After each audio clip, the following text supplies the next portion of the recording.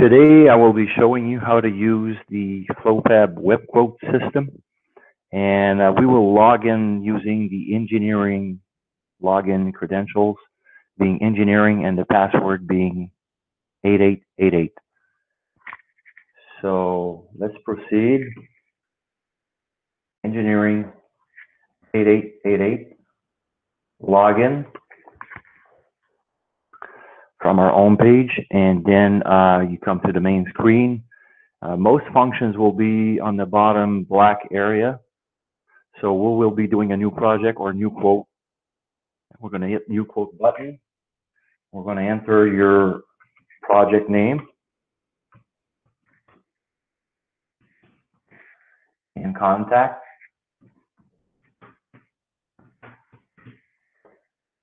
Don't forget to save on the bottom here your characters or you will lose them. Once you've entered all the characters and you've saved them, you will see a 6-digit number on the bottom here that you can use to send Flo Fab for any reviews. But we encourage you to do the most you can inside that quote and send it to us. But let's try to go ahead and add a pump. So like you see, you can add a pump, add a storage buffer tank, add a system, add an expansion tank, heat exchangers, and transform all your quote to drawings to PDF later on. So let's do add a pump. Let's say the specification calls for a vertical inline with a coupling. We will choose the Flo Fab 880RI, which is a couple pump with the removable impeller feature. And now we're going to head this pump at 800 GPM, 70 feet of head. You need to use proper construction. Consult Flo Fab to know what the construction is for each product. But basically 880RI in this case will be bronze fitted. You would add a percentage of glycol if you have glycol in the system, depending on the schedule. You can go ahead and choose which type of motor you want. Flo Fab sells only TFC motors, so I encourage you to always switch this to TFC. We are going to do a non-overload on all the curve selection. We're going to choose proper speed and frequency. Shift this to the right voltage. In this case, let's say we need 460, 480 three-phase voltage. And additional options. You can upfront ask the software to predetermine the multifunction or triple duty valve by clicking this box. You can also select the suction diffuser and ask the software to predetermine different suction diffusers available for that pump by clicking this box. And you can also select a VFD by checking this box. Keep in mind, if you do select the VFD, you will have to add an option down the road to allow the factory to mount the VFD, wire it, and pre-program it in the factory. And we will see where that option is later. So at this stage, you can hit Find Pumps. We will wait for the selection to come on. So here you have 3 choices. If you want to rank them by efficiency, you can hit that button, but in this case, they are already ranked by random efficiency.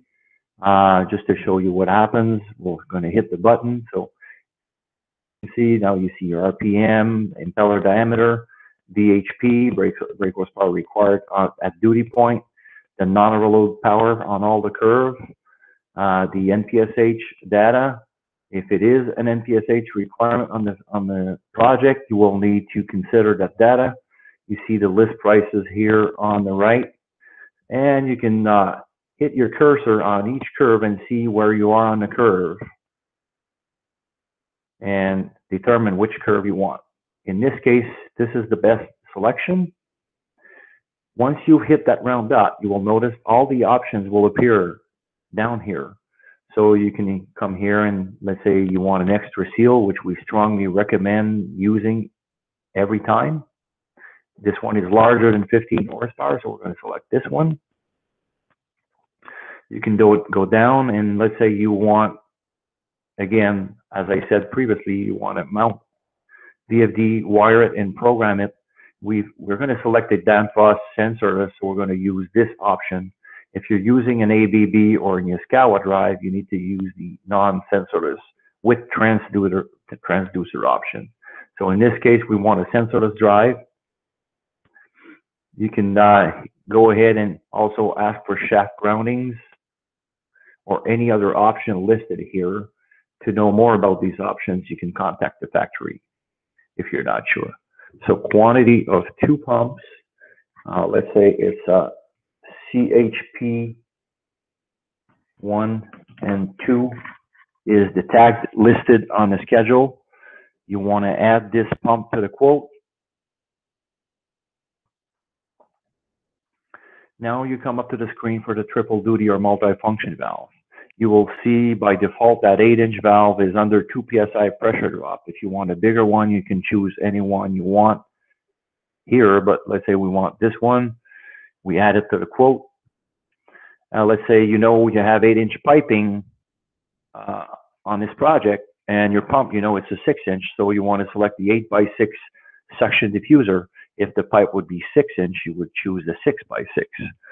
So you want to go ahead and add this to the quote.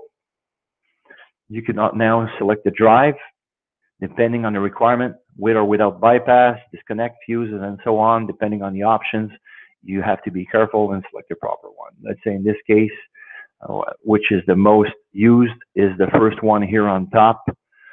Then you can select this one, add it to the quote. And here we go, we've just added a pump for a quantity of 2. You can see it here. It's going to be a 20 horsepower non-overload selection, 800 GPM, 70 feet of head. Your tag numbers. Here you can reopen the curve, clicking here. You can open the dimensional drawing in 2D PDF, or you can go back and edit options on this selection. So let's go back just to show you what we can do if we go back here. So you're back to all the options, and let's say you saw on the spec that you need a certified NPSH curve. You can come here, check that box. You can also edit the multi-function valve, suction diffuser, drive by adding it, and you will remove the other one once you're back to the quote page. But let's say you got the wrong voltage. We're going to switch this to 208. And don't forget to go down that page. You see the actual options you had selected previously. Keep them there and hit that save checkbox on the bottom to save it. If you want to go back to your quote, you got to go back to that number here and select it. So here we are, we're back to the quote. We've modified what we wanted. If you want to see what it does when you're opening a drawing, you can just click that box. It's going to open a separate box showing you the drawing with all dimensions. So we're going to close this for now. And then you can keep going. And let's say we want to add a buffer tank. You always go back, refer to that black area at the bottom, and we want to add an expansion tank. So let's say we want to add this expansion tank. We need a replaceable bladder, a 1000 model. So you got the non-replaceable bladder, the replaceable bladder here. We're going to select that replaceable bladder tank. So I've said a 1000 model, so it would be a BT 1000V. Generally speaking, these tanks carry almost all the same numbers as a model. So if you're looking for a competitor's product that carries that 1000 model, it's going to be the same with Flo Fab. So that's a 264 gallon. You want to select this one. If you need any options, you can select these options here. And you can come here and put the tag number. So let's say in this case, it's T1. We just want 1. We had it to the quote. Here we are. We have now added to this quote a tank. So you can keep going like this and add items separate items. You can have a miscellaneous storage buffer tank, even add a system if you want. We will do another video that will show how to add a system to a quote, which is a more complex process, but once you get used to it, you will really like this system. Anyway, let's say you want to show this quote and print it. So you can view your quote,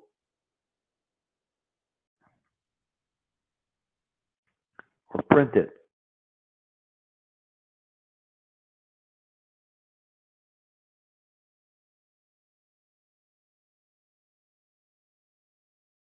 Show you part 2 of the web quote video basics today. How to retrieve a quote easy. Then you enter your login and password on top and you enter. Only the engineering 8888 credentials cannot go back to a quote and modify it, but any rep that wants to go back and find a quote can go in there by hitting the quote digit here, entering the number,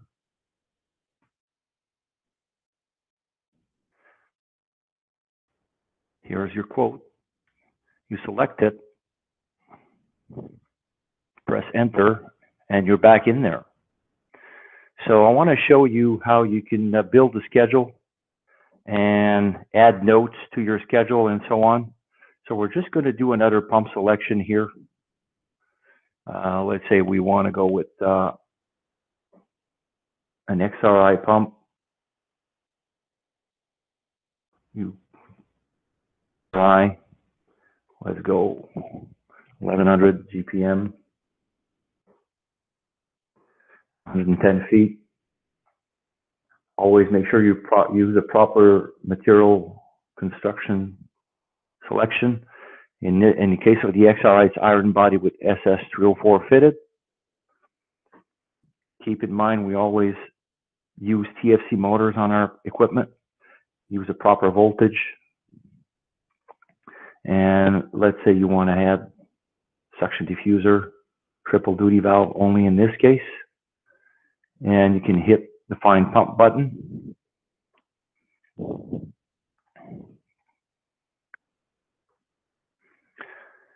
So here are your choices.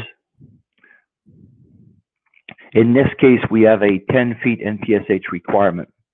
So I believe this would be the best curve, looking at the NPSH data here on the right, which is 7.02. So let's say we want this one. You can add 80 options that required. We don't have any VFDs, so we're going to leave it as is. Select 2 pumps. So we're going to call this tag CTP 1 and 2.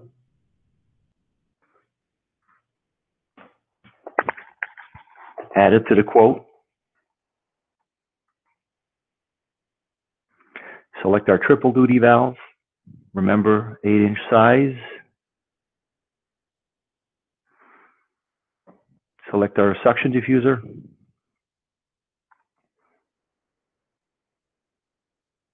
And we're back to the quote. We can go down to this selection we just did, which should show up right here, CTP 1 and 2. You've selected a 50 horsepower pump for a quantity of 2 with these tags. Now you want to add some notes in there. So remember, we have an NPSH requirement. NPSH A was equal to 10 feet. We had a triple duty valve of 8 inches and a suction diffuser of 10 inches by 8 inches. So see, save these characters right here. Here we go, we're done. Now we had our previous selections, 2 pumps here with some notes in there and some, options. The section selection here, with the notes we just added. And we can go ahead and print as a schedule. So you want to print as a schedule, you click on this button here. You will get to this screen. You want to take out prices, terms and conditions. You don't want to show that in a schedule. You don't want to show your header in there, make it more slick. You want to show it horizontal, and we're going to show it this time. We're not going to print it. So you submit, you hit the OK button. Here's the schedule. I already had put notes for CHP 1 and 2 here, and I've added these notes for the other tag I've added. And you also see the tank below, which has no notes to it. So this is how you can print everything you've put in your quote to a schedule. So we'll go back to the quote. The next step, you might want to print these drawings to PDF. So here is the drawings to PDF button. It will open a separate window, and the file should show up at the bottom here somewhere.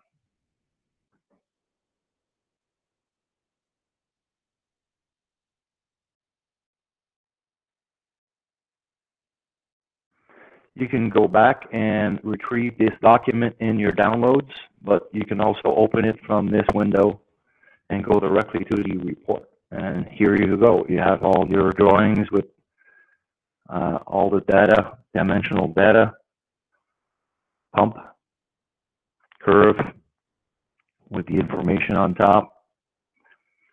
Keep scrolling down. You got your second tag with the XRI pump. You need to use it, click the proper selection desired in this case, because we can do multiple positions with this pump. And you can go to the curve. Again, our NPSH is fine. It's under 10. And here you go for the drawings. So you can close that down, close the other window down, and close your schedule, and go back to the quote. You can also print this quote to a PDF file or in a paper copy. So let's print it to PDF.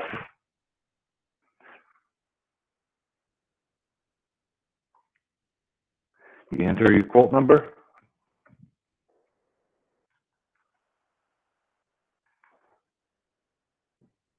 And you save it.